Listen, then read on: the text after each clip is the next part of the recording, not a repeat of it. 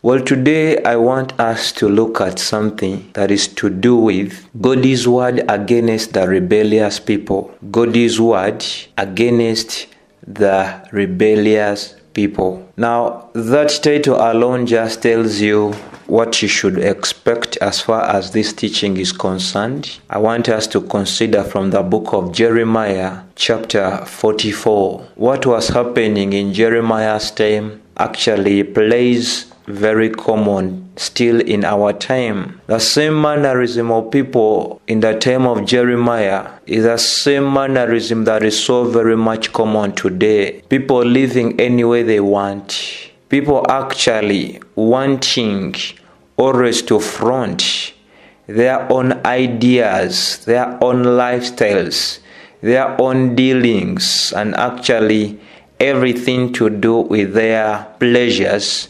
before considering the word of God.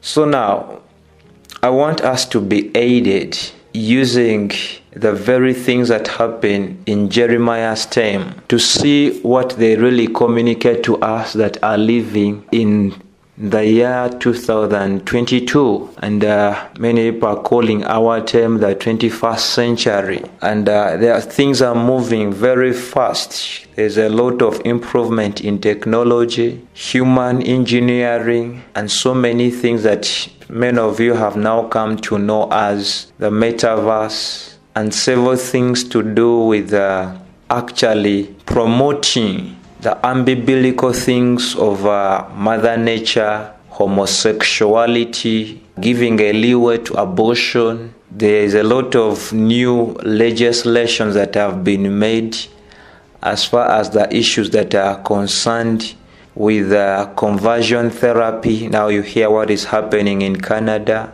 There is war, rumors of wars in different nations. Here in Russia, you hear in Bosnia, Ukraine, China, Taiwan, America, with so many other nations. And then the persecution of the faithful Christians is also increasing in Indonesia, in actually places like China, in places like actually, if you talk about the Arab countries, and then North Korea, and several other places like Nigeria in Africa, it is also becoming so very much common. However, there is nothing that is new under the sun. We should be warned of that, and we should also be aware of that indeed there is nothing that is new under the sun. Everything that you see that happens today, it has happened in the former years, and people who lived before us, they were able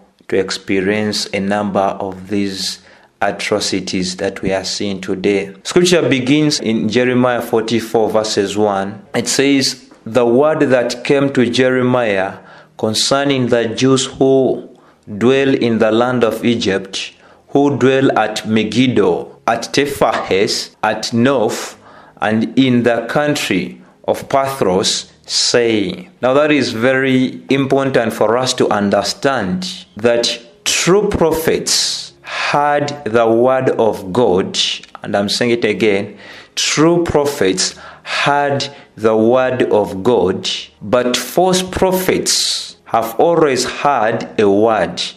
Now, with the true prophets, there is always what we call a definite article. They would always receive the word of God.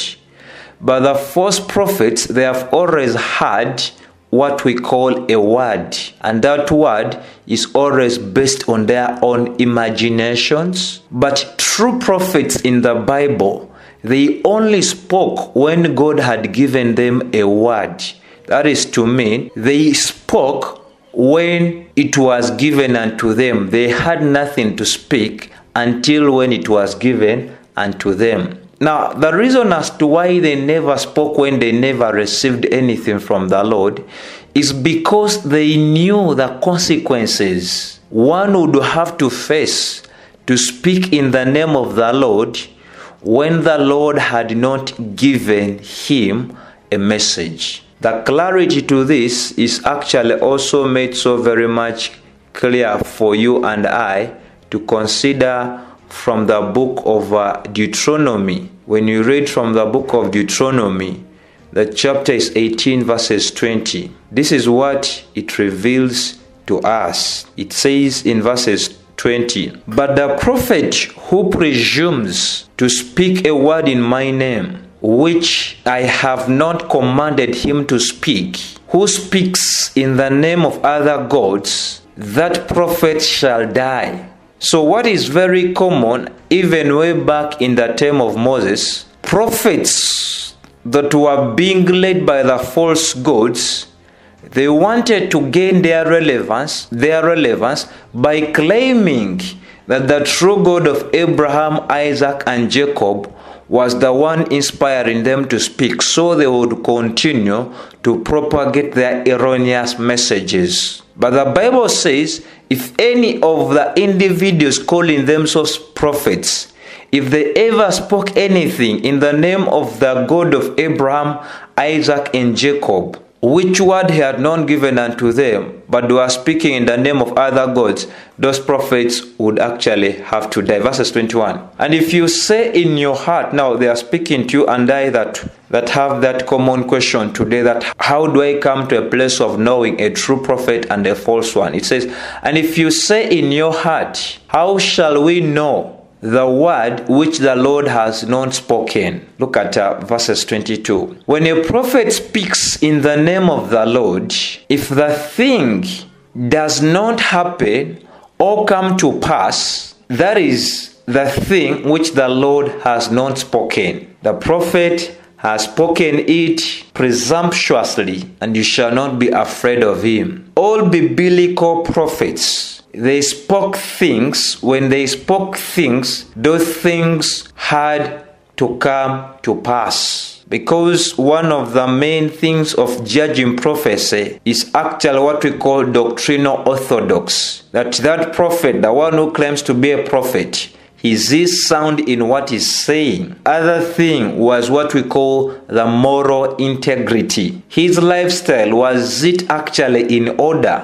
His lifestyle, is it in agreement with the rest of God's written word? The third thing, the revelatory accuracy. If an individual claims to speak for God, all of their prophecy had to be 100% accurate. That's one thing that we are not seeing today, but we have a lot of individuals who doctrinally they are not orthodox, morally they are not of integrity. As far as revelatory accuracy, they do not have it all 100%. What you normally hear is that he is a man, he is liable to make mistake. But let me tell you, if someone is speaking for God, we can be very sure God is not a son of man that he can actually lie. So if someone is speaking to God, you have to be sure that if he claims to have received a prophecy from God, it has always to be 100%.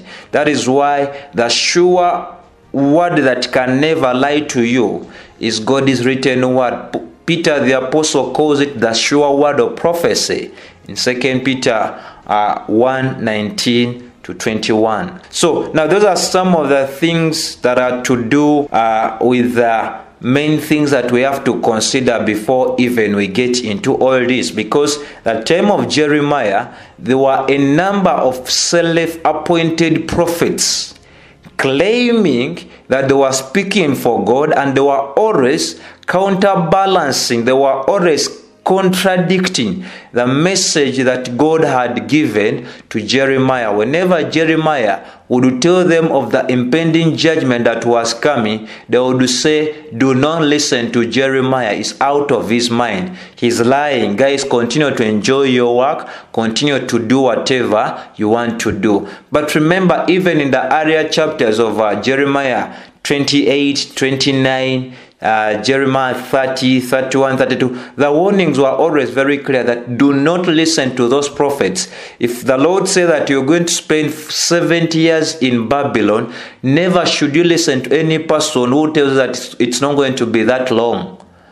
And we are living in a time today that even when you warn and you say, biblically speaking, the things that are happening today, they are the signs of the age. People loving unto themselves, people being disobedient, loving pleasure. They are not lovers of God, pretending to be lovers of God, but their actions actually contradict everything. So you'll hear other people say, no, that one is actually an individual that is instilling fear. It's all about grace. Enjoy yourself and all of that particular thing.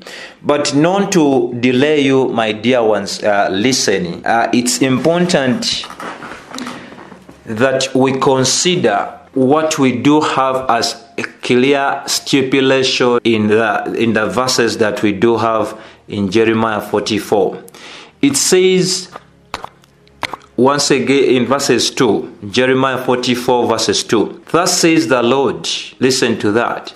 It says, thus says the Lord of hosts, the God of Israel, you have seen all the evil that I have brought upon Jerusalem and upon all the cities of Judah, and behold, this day they are desolation, and no man dwelleth therein. So now, the warnings had already been given to these individuals that were living at Megiddo, that Jerusalem was left desolate, a dear city, a city that God himself separated, and he said his name will be in that place. And so these other Israelites that were now living and dwelling in the land of Egypt at a place that was known as Megiddo, they are also being told to use the example of the judgment that had befallen actually Jerusalem with all of its cities of Judah, so that they also amend their ways. You being an Israelite that has run away from Jerusalem and you go to Egypt, that is not a place of an escape.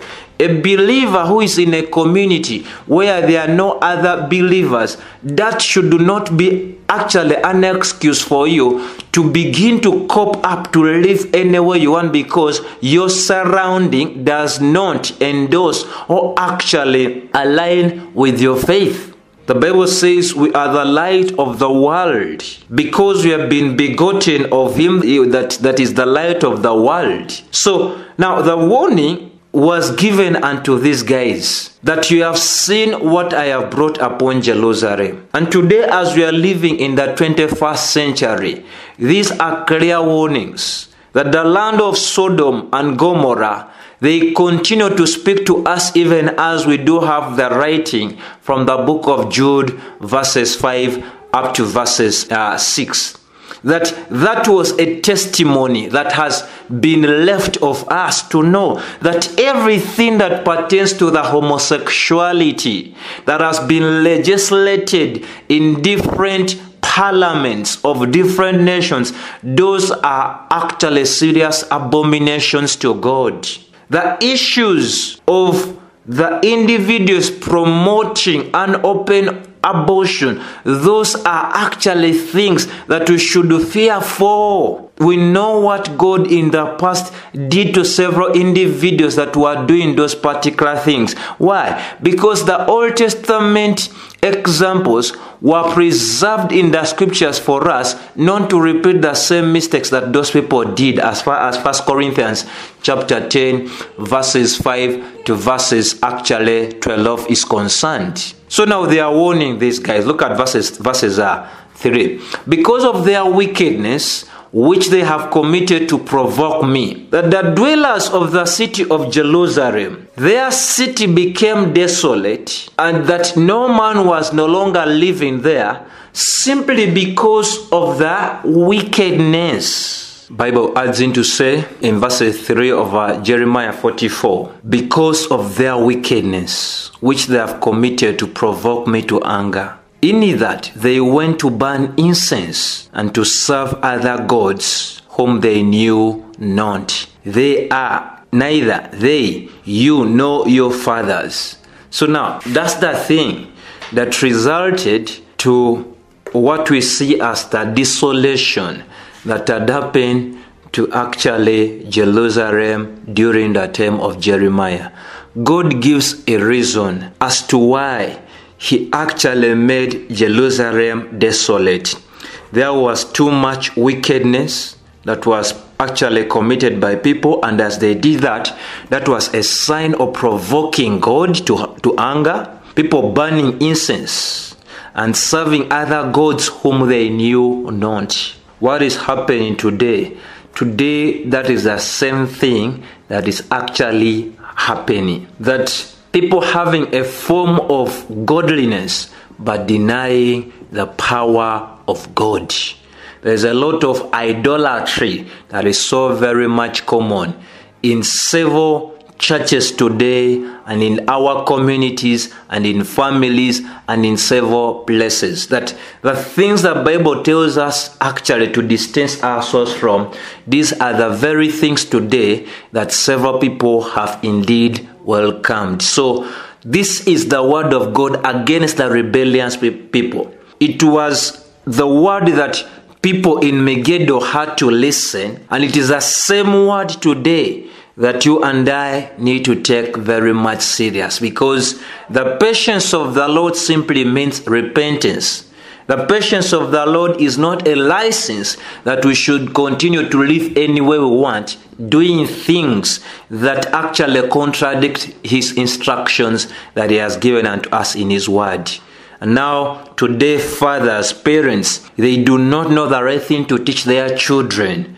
They have taught their children ways of this world. It's okay for kids to choose who they want. Yes, he's born as a male, but she wants to be a female. He's born as a female, but she wants to be a male. So these are the common ideologies of our time, and they have much capital behind it, and a lot of actually assured security that will be given to any person that will raise his tongue against the decision of such children as they continue to do immoral and abominable things.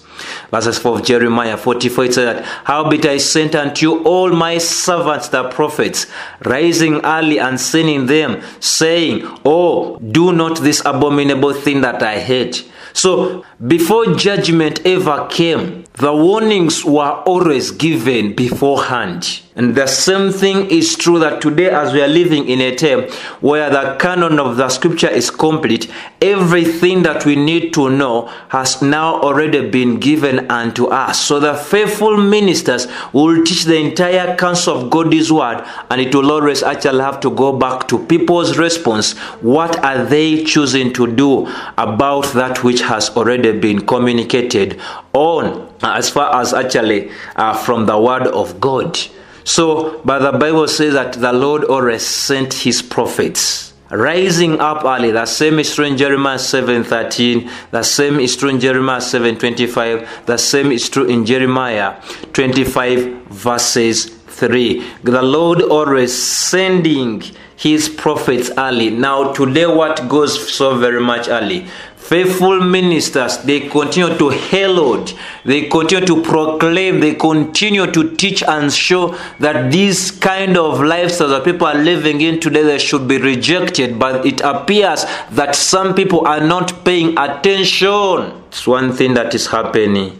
And the Bible says that the warnings have always gone before judgments. The warning have always gone before judgments. And so that is why for us in the New Testament, the Bible says, for the time past of our life may suffice us to have wrought the will of the Gentiles, when we walked in the lasciviousness, the lusts, the excess of wine, revelings, banquetings, and abominable idolatries. So 1 Peter 4:3 says that we as believers, we are instructed never to turn to the former ways.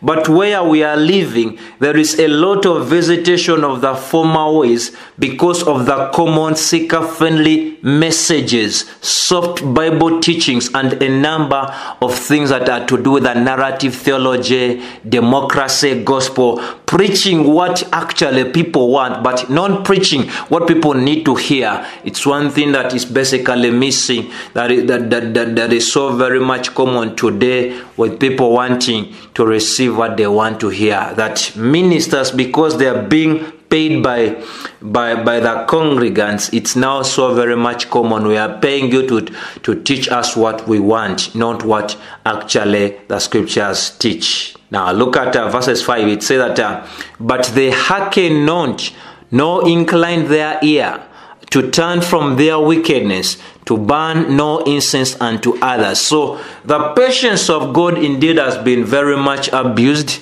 and several individuals, they take advantage of the silence of the Lord, saying that where is the judgment? Some people actually, even when you call for them, actually from the book of Psalms 90, which says that our days are numbered, they keep on actually twisting the verse by saying, they say my days are numbered, but I keep on working. So they're like, until I see something, until something happens to me. But why would a person have to wait until something actually until actually something bad happens to him or her? Bible says that much as the warnings were given, no one listened. They continued in their wickedness to burn incense to other gods.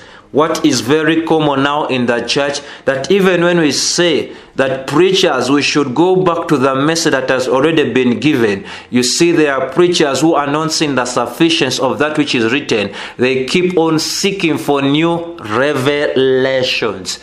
In our time, a lot of books have been written, books like Jesus Calling by Sarah Young, saying that what she received in the Bible was not sufficient, so she needed God to speak to her in a more clear way by using another source. So hence the book name known as Jesus Calling. And so many modern day books that have come today, and so many modern day preachers like Beth Moore, the likes of Joseph Prince, the likes of the Andrew Womack, the likes of actually Kenneth Copeland, Jesse Duplantis, and many apostles and prophets that we do have in Nigeria, Ghana, South Africa, Uganda, Kenya, and several other countries. They have also contributed with all of their ministers that are not seeing the sufficiency of that which is written, and a number of things that are to do with grave soaking, and a number of things that are to do with hologram, and a lot of things to do with dreams, and all of that particular thing that have been in one or the other fronted before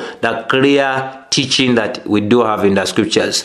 Verses 6, wherefore my fury and my hunger was poured forth and was kindled in the cities of Judah and in the streets of Jerusalem, and they wasted and desolate as unto this day. So all the former judgments of God, they are actually a testimony to us of God's mercy. That it is because God is very merciful that some of these things were written for you and I, never to be participants in the very things that made the people that lived here on earth before us and what they had to go through. This is mercy, that you have something you can read, you have a written record, you have something that you can always refer to and say, if I continue in my wickedness, how is my end going to be? That any person that is sensible enough, you can learn from the mistakes of they that live before you to live in a manner that glorifies the Lord. Verse 7. Therefore, now saith the Lord, therefore now thus says the Lord, the God of hosts, the God of Israel, wherefore commit you this great evil against your souls, to cut from you man and woman, child and suckling out of Judah, to leave you none to remain. The Bible says that all the wickedness that many do, they are doing them actually against themselves. They are doing them actually against themselves. God is not affected by the wicked things we do. However, when God stops us from doing the wicked things, He's wanting to preserve us from being killed by those wicked things we do. That's why people hear the gospel, but they tend to downplay it. They water it down. They pay no attention. They have excuses for ignoring the truth that has been communicated to them, because they love their pleasures of sin, because they love their sin. They have become one with their sin. They do not read into the consequences of their sin, that even when you herald, you proclaim, you preach, you actually preach and say, guys, we need to turn away. You need to repent from your sin. Someone will not listen, will say, you know what, life is too short. Let me do all that I want to do. But the Bible says something that you need not to miss. It says, the God of Israel, wherefore, commit you this great evil against your souls. That the sin we choose to live in, it will endanger our own souls. It will endanger our own souls. This is not a direct thing unto our God, but the warnings of God are to stop us from actually participating in any of the things that will end up destroying our souls. But because we are so very much rigged that we do not listen, we do not know that all of those bad things that we do and actually sin against God, it is God who is actually merciful, that does not want to see any of us actually being destroyed by our own sin.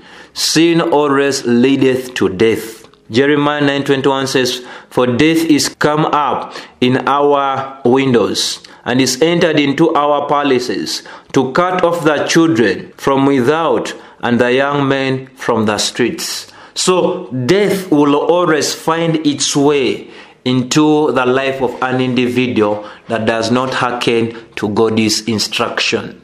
So my dear ones, I'm telling you that the testimony that we do have in the scripture, God allowing these things to be preserved, it's all for our own benefit, and it's all to communicate to us the goodness, the mercy, the grace of the Lord that has been indeed shown unto us. Bible says in the book of Jeremiah 44 verses 8, in that you provoke me unto wrath with the works of your hands, that our sin, our wickedness, our continuity in the things God instructs us to participate in, they provoke God unto wrath. The God who is righteous and holy, he cannot leave sin minus it being punished. So for him, he will punish the ones that participate in that sin. So the sin that you participate in, it's drawing you closer to God judging you. The best thing is to do what?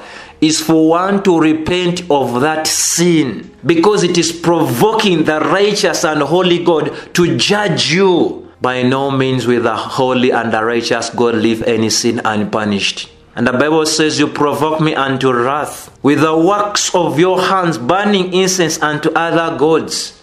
See what is happening with the Hindus. See what they are doing.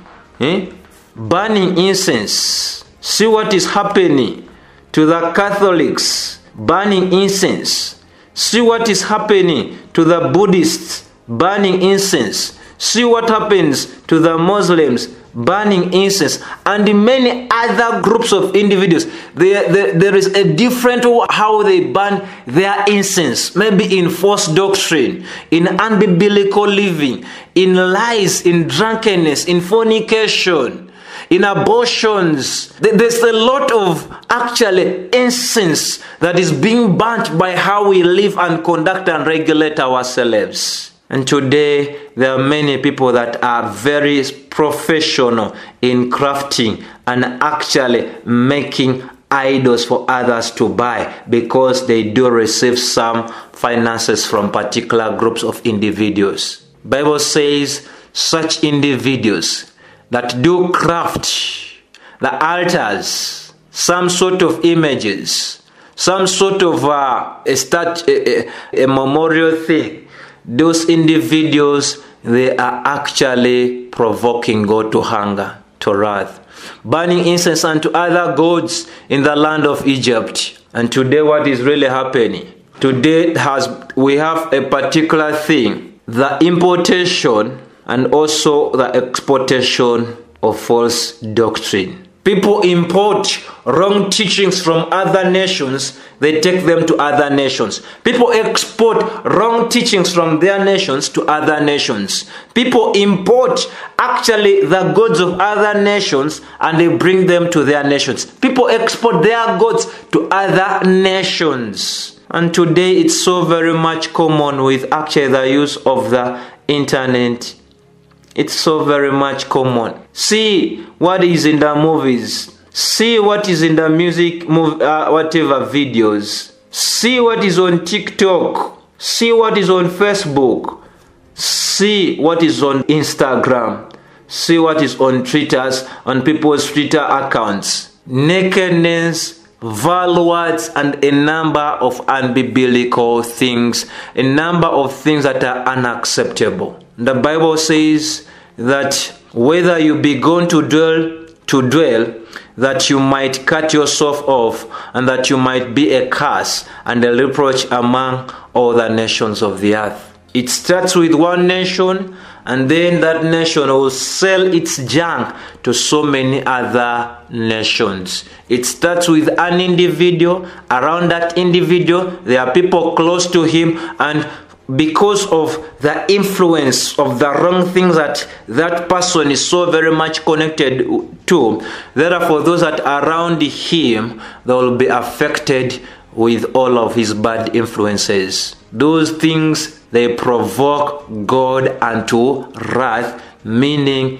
he will destroy the soul that sinneth. Jeremiah chapter 18 is very clear. Look at Jeremiah 44 verses 9. It says, have you forgotten the wickedness of your fathers, and the wickedness of the kings of Judah, and the wickedness of their wives, and your own wickedness? Now mark this one very carefully, that the Israelis that were living in the time of Jeremiah, they had examples that were to do with the wickedness of the kings of Judah, the wickedness of their wives, the wickedness and the wickedness of their children.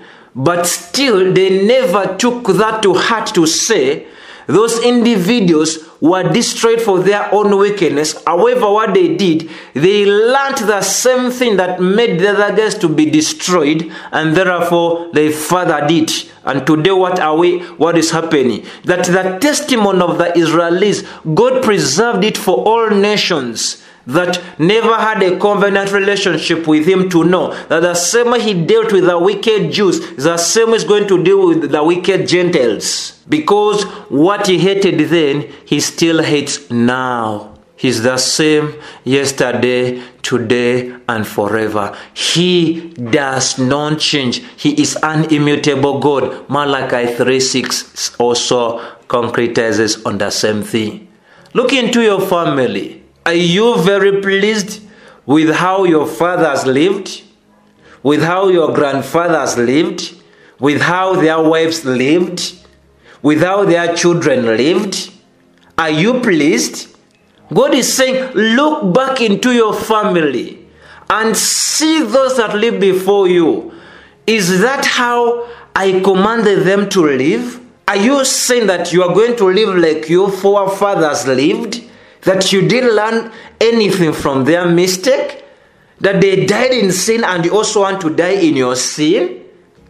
Look back to what happened to them. And the Bible says, and the wickedness of your wives, which they committed in the land of Judah and in the streets of Jerusalem. Today what is really happening? In the countries where you and I are born, and in the streets of our countries, there are a number of abominable things that are being done.